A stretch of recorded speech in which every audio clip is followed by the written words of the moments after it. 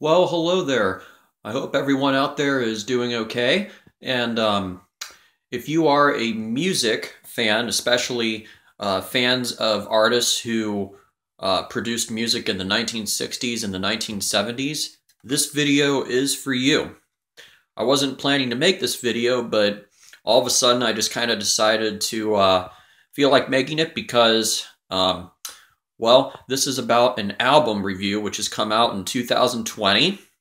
And this is one of those cases where an artist has come back after a long time of not releasing new material. Now, the artist I'm going to talk about has still been touring for the last several years, but for a long while, all of us who are fans of this artist were, I guess, kind of starting to wonder, would we ever hear another studio album? And for those of us who are fans of this artist, Gordon Lightfoot, we are all very, very happy to see that Gordon Lightfoot has released one more studio album. And the name of this studio album is called Solo.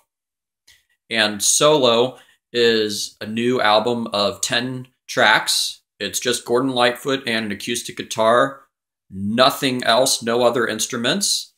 And it's really a kind of a nice throwback to some albums that were made, especially, I don't know, like in the 60s. And some people have made albums like that since then. But I don't know how common it is that we're going to see too many records like that, as far as I'm aware of. But here is a picture of the album cover right here. I hope you can see that. The light's kind of glaring. There's a Gordon Lightfoot holding an acoustic guitar. And there's the name of the album right there. If you want my thoughts on it, I'll be kind of brief, especially since I don't have too much time to record on my phone. But I think Solo is definitely a worthwhile purchase, and it's worth your time to hear it. I haven't really seen too many comments yet on what people think are like the absolute best songs. And of course, this is music, so maybe what I think is not as great of a song, maybe you'll think will be better. But the two songs that I definitely love off of this new album here, and I'll show you the back cover too. You can see that.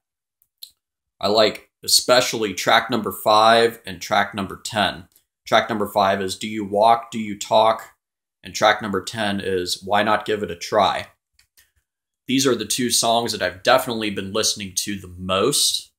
And having listened to the entire album, I have definitely been able to sit through every song. You know how there are some albums out there where a lot of people have a hard time sitting through them, but this is an album that you can easily sit through. It's a good, relaxing 10 songs to listen to, and though the one song, Do You Walk, Do You Talk, kind of sounds very upbeat, and I think you could rank that as one of Gordon Lightfoot's best songs. I mean, that could rank right up there with classics like, this song could rank right up there with classics like Early Morning Rain or The Wreck of the Edmund Fitzgerald. Of course, we all like to say Wreck of the Edmund Fitzgerald is the #1 best song ever, but I really do think Do You Walk, Do You Talk is quite the highlight on here. And Why Not Give It a Try? I think those are definitely some very catchy new songs on here. I also like the opening song, Oh So Sweet. And of course, the more I listen to this album, there may be other songs on here that I will find catchy over time. Sometimes you just have to do that. You have to listen to a record more than once.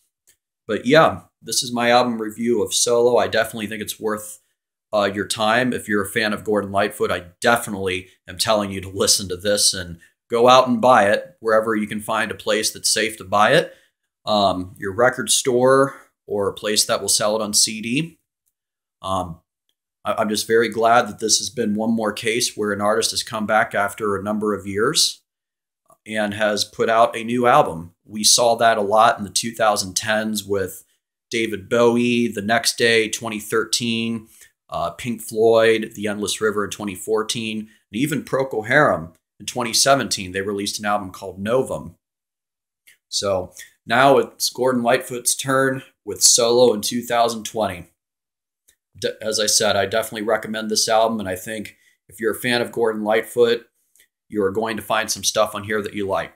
And if you've never listened to Gordon Lightfoot before, do yourself a favor and go listen to his music, because there is a lot of great music you'll discover with him. So I'm not going to take up any more of your time, but I hope you have enjoyed listening to my thoughts on the new album Solo. Hope you can find a chance to listen to it. Thank you.